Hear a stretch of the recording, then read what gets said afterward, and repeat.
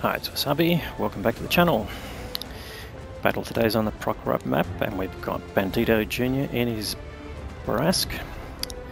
As you can see, he's 3 marked it, so we know he's a great player in this tank. And if you didn't notice, he's using improved aiming, vertical stabilizer, and vents to improve the characteristics of the gun.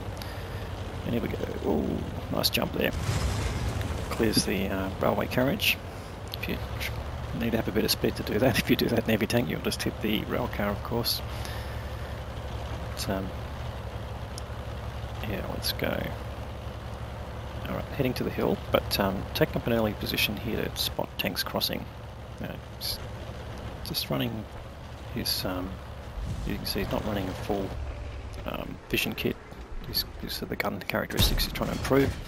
But he's managed to get in place to spot this Renegade. And the Renegade obviously not paying attention to the minimap. He did get spotted on the way in, but he managed to dodge this shot. So there we go, 2-shot auto loader with a fairly rapid reload time.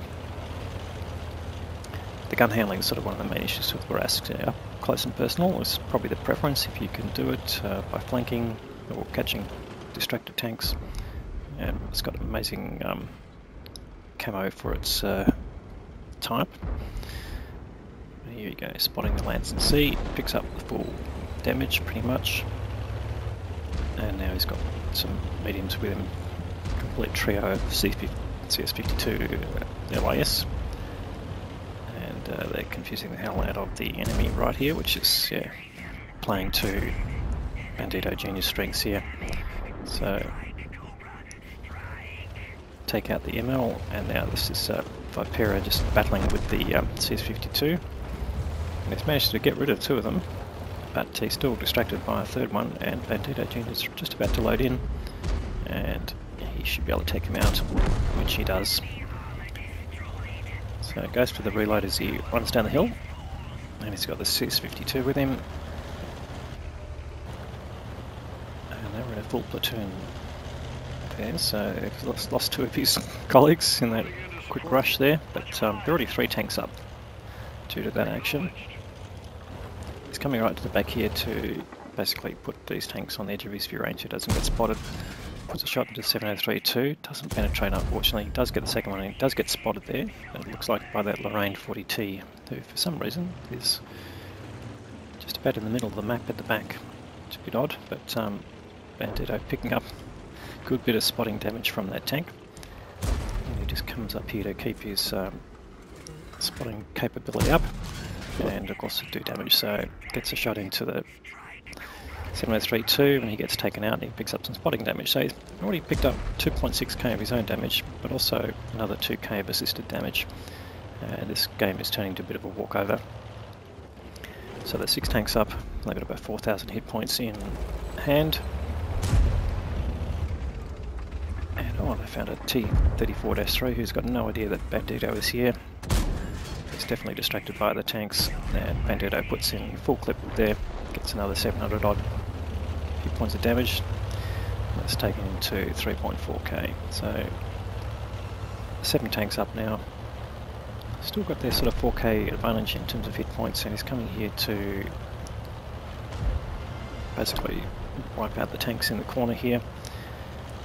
There's 3 TDs, and they're all likely to be in this position. Here we go, the CC67, Bandito getting 2 shots in, and just continues to push in here. He wants to light them up. He can afford to take a hit now. There's only these 3 tanks left. He is taking a lot of hits here, so can't afford too much more with that. G-Saw's used all its clip potential. Gets taken out, and now he gets to use the body of the G-Saw as a shield, and he can just reload here, take out these other 2 tanks. 1 shot into the SU-130PM, and the next one to the CC67, and now it's just the Pershing left, but he will be gone by the time he gets there, and there he goes. So a very rapid fire battle, but very aggressive play, and he's got over 9k of combined damage. And that's in the high caliber reward. He's also picked up the tank sniper reward, and he's also earned the Ace Tanker Mastery Badge. Let's have a look at the team score. Oh wow, Okay, he's finished well on top there. 1737 base experience. Next best player was Progetto with 1281 and getting 2890 base, damage. Got quite a few tanks doing over 2k, which is good. And the enemy team, the Alova did 1643, but still finished on top. So it indicates the SU-130P would have given up from a spotting. But yeah, very few tanks. Well, in fact, the SU-130PM was the only one got over 2k.